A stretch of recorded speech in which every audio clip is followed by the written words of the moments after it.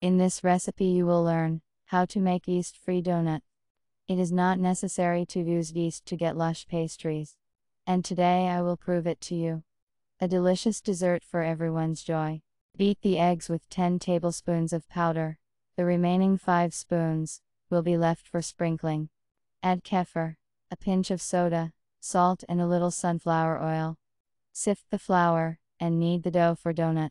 From the dough, we roll out a layer a centimeter wide.